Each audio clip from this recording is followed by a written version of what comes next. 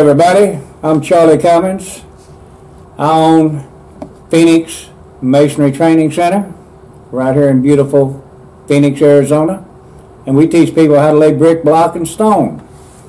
Here's how you can get a hold of me. There's my phone number, my email address. Today what we're going to talk about is never touch the line with your thumb when you're laying a brick, okay? Now the reason you never touch the line when you're laying brick is because it will get you fired in a heartbeat. You cannot touch the line with your thumb, okay? Now, so that you understand why you get fired, I'm going to explain it to you. Let's say you're working a wall, it's 80 feet long, you got 4 bricklayers. They're all laying brick. Everybody's going like crazy. But all of them know that you touch the line from time to time. Because whenever they go to make the final adjustment, it moves. And they have to look. So then, when they know that there's somebody, one of the 4, is touching the line with their thumb, then the other 3 bricklayers, every time they go to lay the brick, they got to look to see if you're on the line. It slows everybody down. The contractor or the foreman will fire you. I don't care if you're the fastest bricklayer on the wall. If you're thumbing the line, you will get fired. It's that important, okay?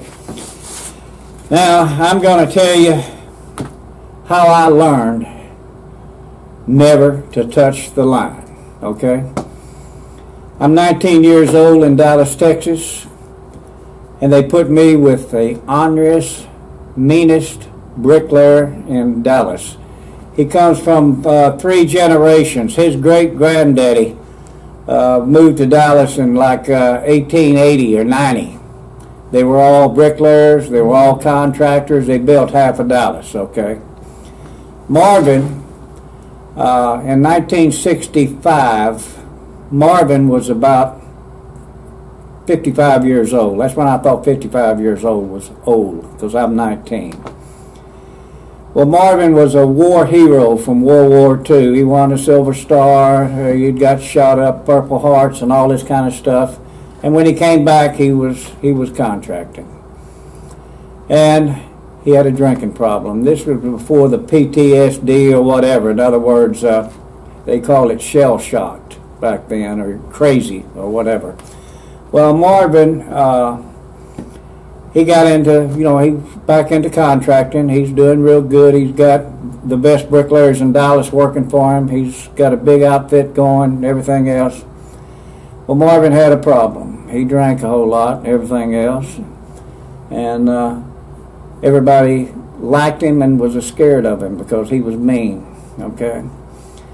He liked to fight. He'd take on 4 or 5 people at one time, all right? Well, Marvin, he tried to drown his wife in a bathtub, okay? So they sent him to Wichita Falls.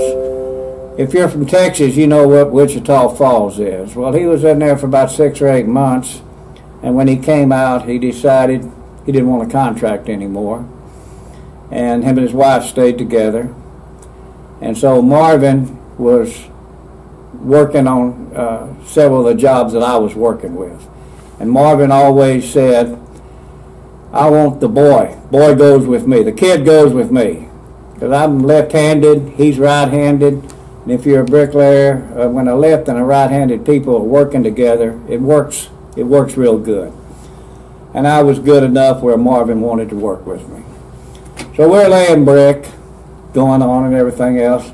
Now Marvin, he had one of these little French mustaches, little thin line mustache, So we're working, and all of a sudden Marvin said, "Hey kid, come here. I looked at him and he said, "Hold your hand up like this. Hold your hand up like this."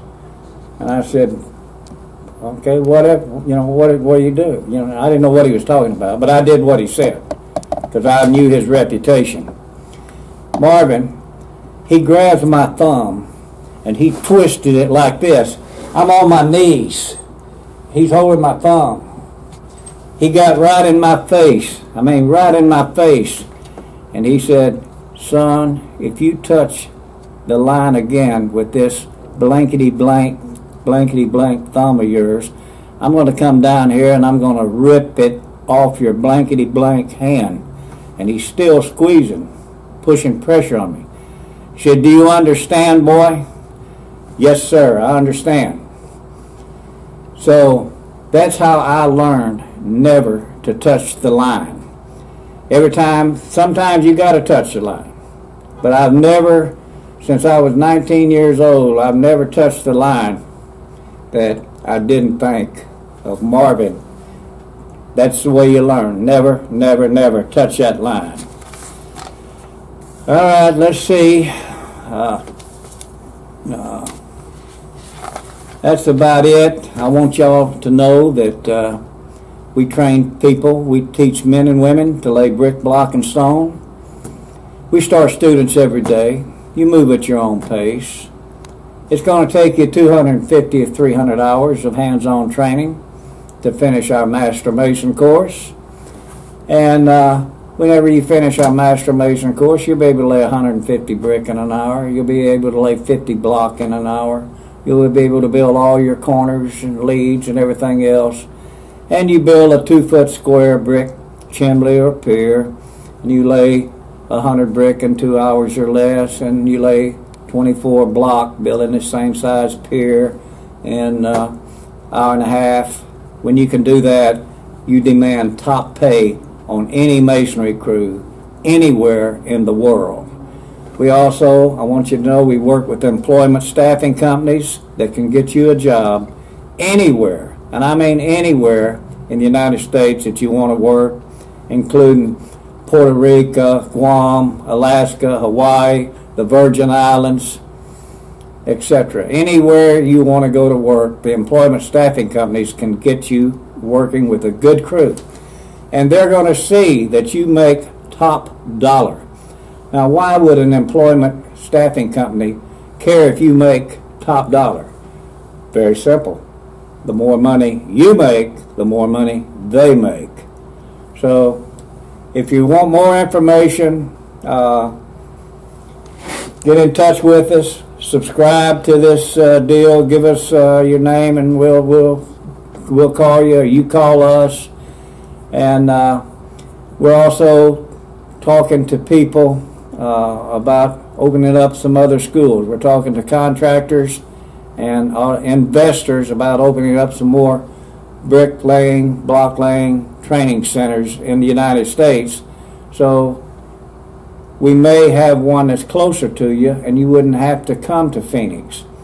Also, we're working and we're getting real close coming up with a kind of a home study course to where you can take some of the course in the comfort of your own home and then just come to Phoenix for 1 or 2 weeks instead of, say, 10 weeks. Okay? So keep in touch with us if you're wanting to learn how to lay brick, block, and stone. That's pretty much, if you call me or subscribe or whatever, we're giving everybody a free book called The Secret of Squaring Up. I've been selling that book for 20 years for $29 to $39, $59. I'm going to give it to you for free. So if you want the free book, The Secret of Squaring Up Buildings, then ask and you shall receive. That's it. Thank you for watching. Goodbye.